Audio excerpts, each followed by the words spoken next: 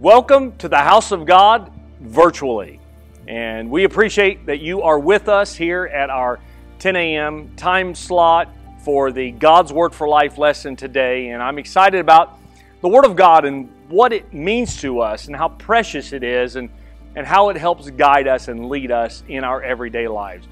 The big idea of our lesson today is that I will respond, and I'm going to have you say this here in just a second, but I will respond to Jesus and follow Him as His disciple. So wherever you are right now, let's say it again. I will respond to Jesus and follow Him as His disciple. One more time, I really wanted to get ingrained in you. I will respond to Jesus and follow Him as His disciple. I want to start today by focusing on about 3 or 4 verses. It's found in the book of Luke, chapter number 6. And here's what it says in verse 13. At daybreak, He called together all of His disciples and chose 12 of them to be apostles. Here are their names. Simon, whom He named Peter, Andrew, Peter's brother. There was James, John, Philip, and Bartholomew. And then there was Matthew, Thomas, James, the son of Alphaeus, Simon, who was called the Zealot, and then Judas, the son of James, and Judas Iscariot, who later betrayed Him. The truth about God today is that God does not force people, but He invites them to follow Him. And I'm thankful that God is very much a gentleman. He does not force you to like Him, love Him, follow Him. He just says, why don't you come? It's an invitation to follow Jesus. And that's how Jesus operates. So to get things kicked off, I want you to get ready to post in the comments. And here's your big task for the day. We'll take about 30 seconds, so you're going to have to be fast. So here it is. Using just one word, describe a disciple. Using just one word, describe a disciple. Go. You got 30 seconds.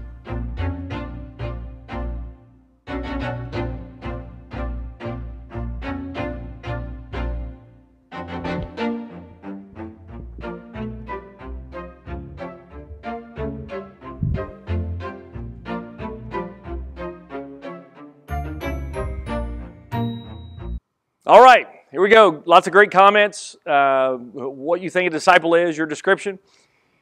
There was a giant Christian denomination that was facing a lawsuit, and it came from 2 missionaries, of all things.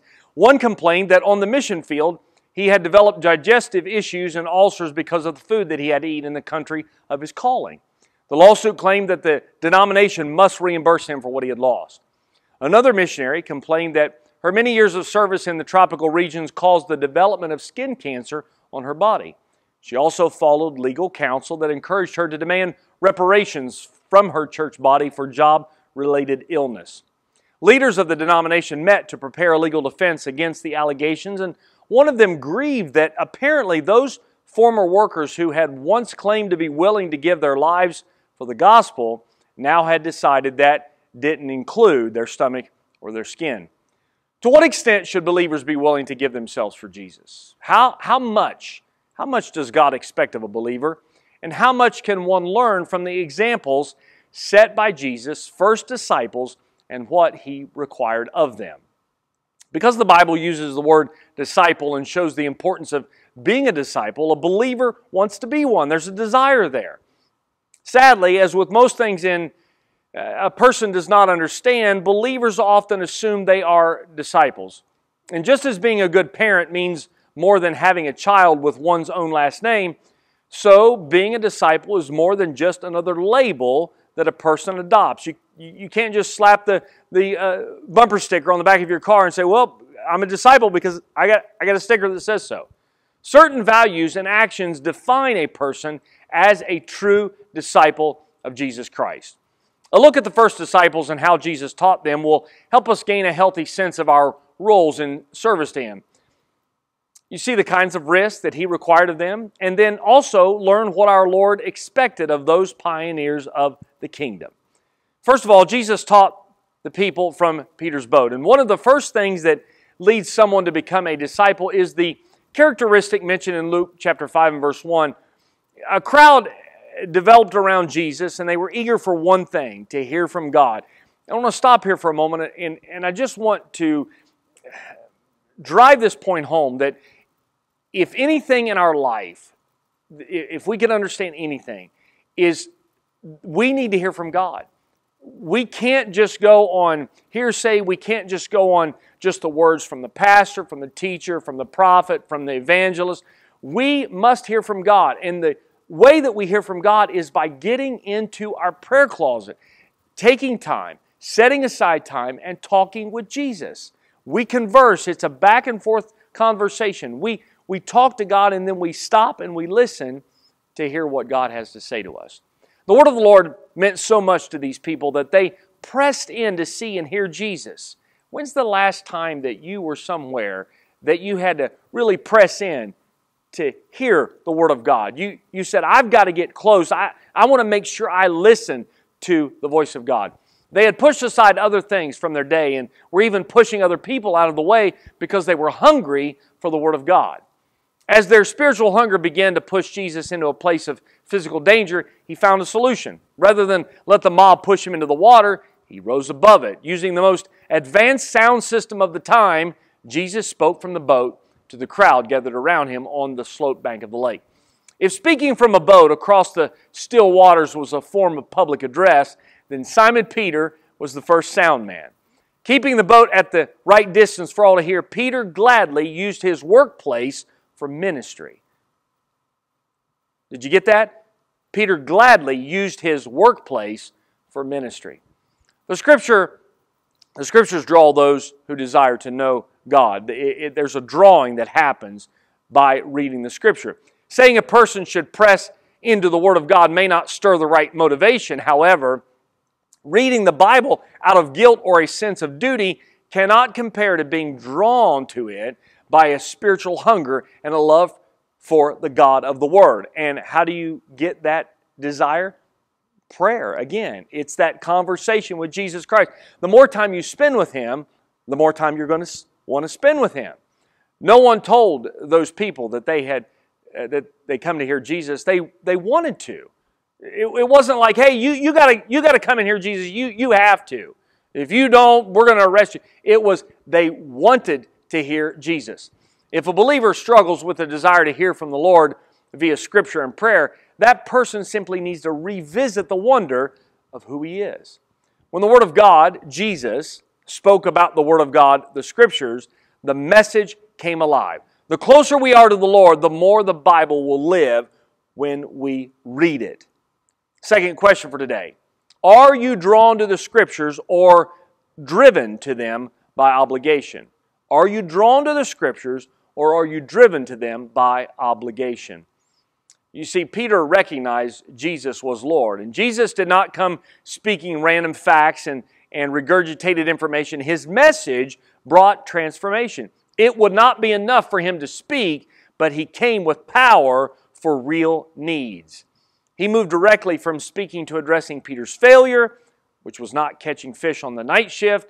And the Lord's solution was to send Peter back out to fish. Can you imagine that? Peter's like, yeah, this didn't work out. And Jesus says, well, I've got a solution for you. I want you to go back out and go fishing again. Peter explained how fruitless his efforts to catch fish had been, but then something changed in his response. When Jesus asked him to cast his nets again, Peter agreed, even though he felt it was a little ridiculous to try by that time. However, when he did as instructed, that's the point, that's the key. When he did as instructed, when we will do as instructed according to the Word of God, when we follow the direction of the Scripture, when we follow the direction of the Holy Spirit, things turn out great. Peter, he was shocked. The elusive fish suddenly showed up in massive numbers. For the expert fisherman, embarrassment gave way to amazement. Jesus had shown Himself as more powerful than Peter in the man's own domain. Peter, that was his domain. He was an expert at it. It's what he did every day. And then here Jesus shows up and says, I've got a solution. Why don't you go back out and go fishing again? Let's see what happens. Jesus knew what was going to happen. So Peter goes back out, goes fishing, and where his domain, where he was king, and he couldn't get the job done, he followed Jesus' instruction, and the fish came swimming as fast as they could to fill up that net. When Peter realized he was unworthy of his passenger, he told him to get off the boat. The pandemonium of the moment revealed Peter's imprecision at handling his own emotions and responding correctly to the work of the Lord. Peter did get one thing right, though. He called Jesus Lord. Peter, James, and John left everything. They left everything to follow Jesus. Jesus did not take offense at Peter's knee-jerk response. Jesus probably smiled. It only looked like Jesus was destroying the nets and boats. Instead, he was preparing Peter for a new trade. Fishers of people. All of those disciples, several of them were fishermen. They were going to become fishers of people. Peter was not the only one overwhelmed in that moment. So were Andrew, James, and John, his business partners. To them and to the disciples today, Jesus says in Luke chapter 5 and verse 10, don't be afraid. From now on, you'll be fishing for people. Next, Peter, James, John, and Andrew show us how to do discipleship correctly. They left it all on the beach. They walked away from an income that landed them above most wage earners in Israel. They left behind a social identity, an established business reputation, and a stable financial future. Okay, here's a question for you. What have you left behind in your pursuit of Jesus? What have you left behind in your pursuit of Jesus? I must leave some things behind. You must leave some things behind to follow Jesus. Today, Jesus calls His disciples to forsake all. When He called the fishermen, He did not say, what would you like to give up for me? Can you imagine? I mean, if Jesus asked that today, we'd say, well, you know, I've been having a lot of knee pain, a lot of elbow pain for the last 6 months. I'll gladly give that up for you, Jesus. But that's not what He did. He simply said, follow me. It was that invitation, Matthew 4 and 19. Follow me. He chose for them to leave everything behind. Many people will not serve the Lord until they have let go of their comfort zone. Anyone who loves something more than the Lord will not become all God wants that person to be. The story is told of a husband and wife who began attending church together, and the husband's heart softened and he opened his heart to be filled with the Spirit of the Lord. His wife as well began to desire this experience and wanted to experience the change that she saw in her husband. However, she never had a breakthrough into the presence of the Lord. Her husband and the pastor gathered to pray about this barrier she was facing, and the Lord spoke to the minister and told him, the woman loved something more than God. It was her horse. The woman's husband was disappointed to hear this, and he said, she'll never give up that horse. And she didn't. Then the horse became ill and lay down in the field with no medical explanation. Day and night she would sit with the horse, trying to nurse it back to health. But after a few days, the horse died. When the wife had recovered from the shock and the grief, she was filled with the Holy Spirit. Jesus called people from all walks of life. It wasn't just the elite. It wasn't just the down and out. He covered the full gamut of people. In that day, much like the present, rulers of certain regions would set up workers to collect duty or customs for them. And a tax collector of that time often had a booth near a market on the road or near a port. And the fishermen often had to pay the tax or custom dues on the fish they brought in to sell. Not only did people hate paying those taxes, but they also viewed their fellow Jews who took their money as sellouts to the government. In the area of Capernaum, a man named Levi, Matthew, sat in his customs booth. And we see that in Luke chapter 5, verse 27. And Jesus called the man to come and follow him. Once again, we see Jesus interrupting someone while he was working. Could it be that Jesus looks for people who are busy at work?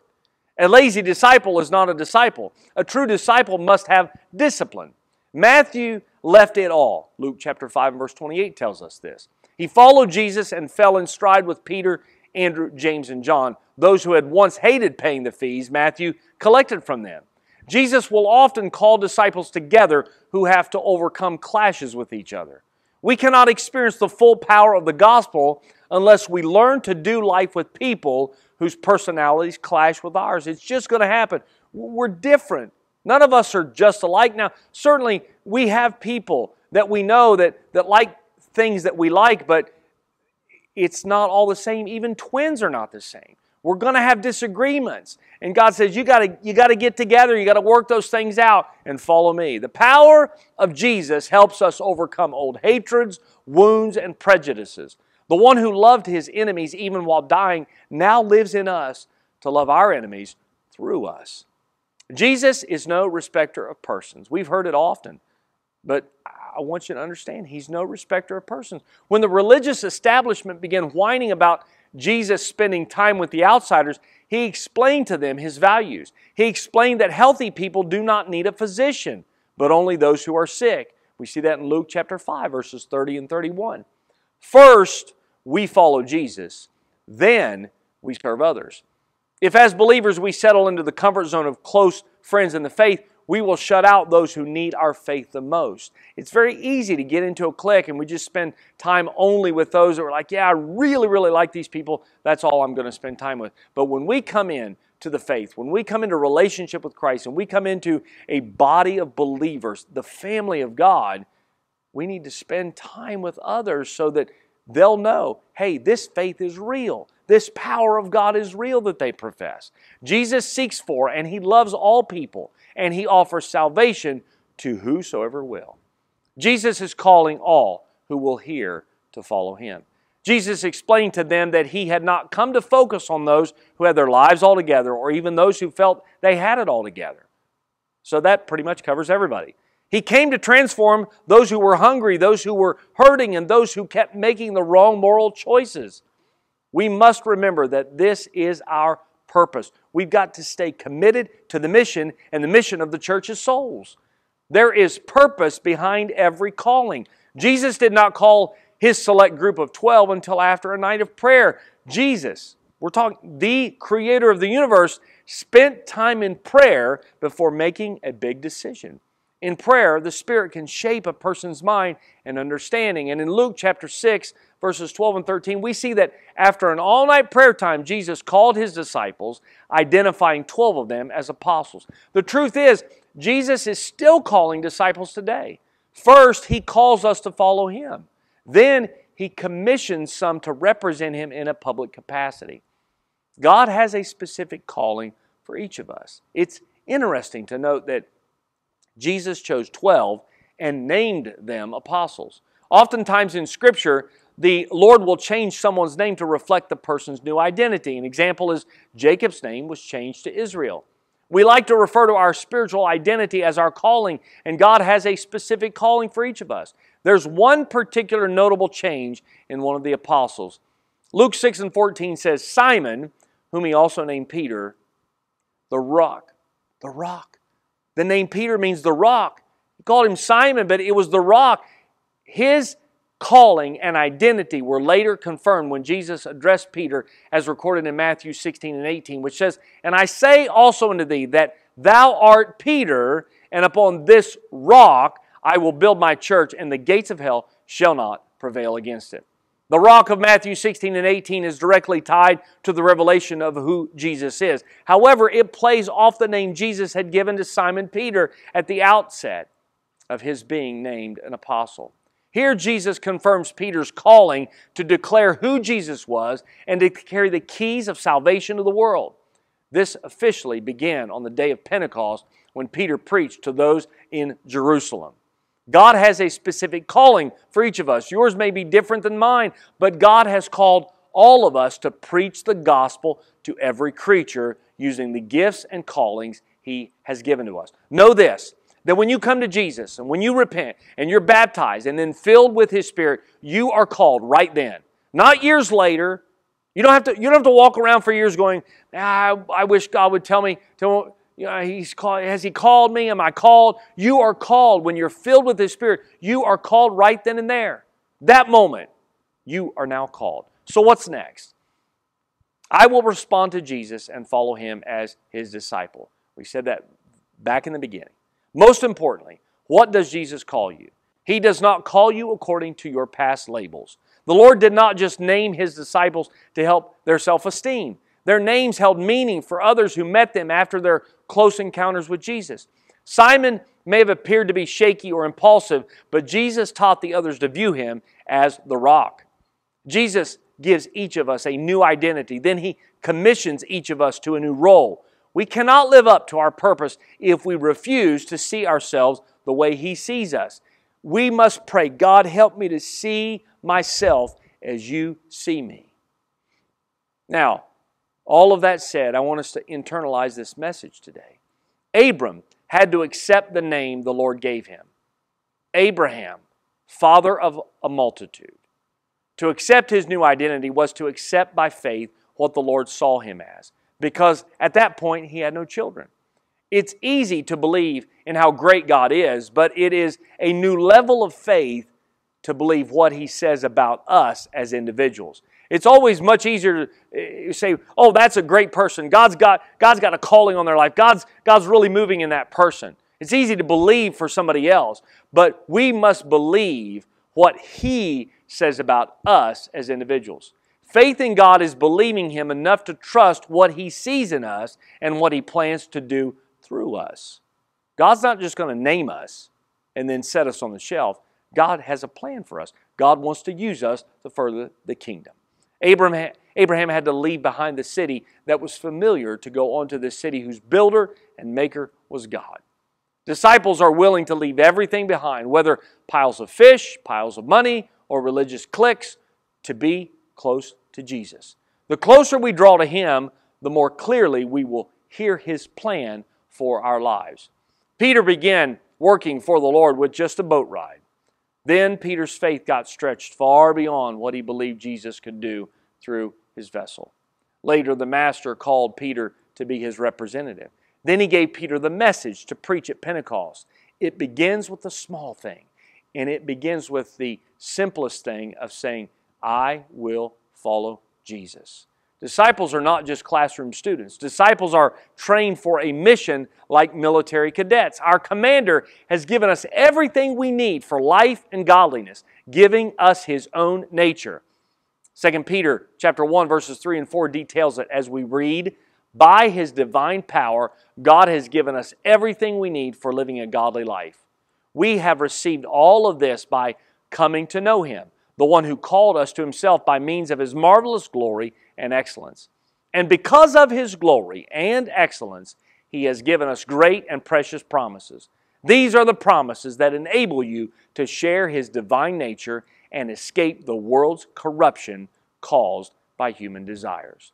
We simply must lean in to the identity that He has shared with us by His Spirit and His name. Jesus is calling. Are you responding to His call?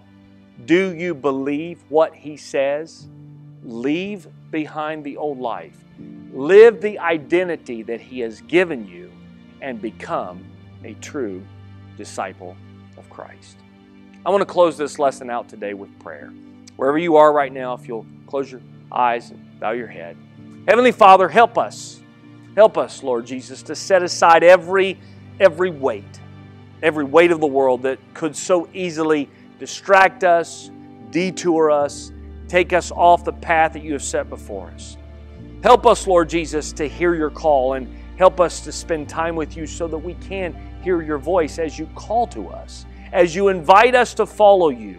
Help us, Lord, to step out in faith, because it's going to take some faith, Lord. But You have given all of us a measure of that faith. Help us, Lord, to exercise that faith. Help us to step out and help us to follow You, because we know that if we follow You, Jesus, You will lead us to the greatest experiences in our life. Help us, oh God, to, in the midst of the struggles and the trials and the temptations, help us to keep our eyes fixed upon You, because if we will trust in You for everything, God, You will take us all the way to glory. Help us, Lord Jesus, to choose to be Your disciple. We ask it in Jesus' name. Amen. We need to let our minds, we need to let our hearts be fertile ground that Christ can sow into us so that we can bring forth good fruit. In this way, we can bless the kingdom of God. We're going to take just a few minutes now to greet one another online. Take this time. Make sure our guests, our visitors feel welcome today. I'm looking forward so much to being back in the house of God next Sunday. Please be in prayer that God will His healing power will just come across this church family, that God will heal us and we can be back together. There's nothing like being in the house of God together. Together. We'll begin our main worship experience here in a few minutes at 11 o'clock, so stay tuned.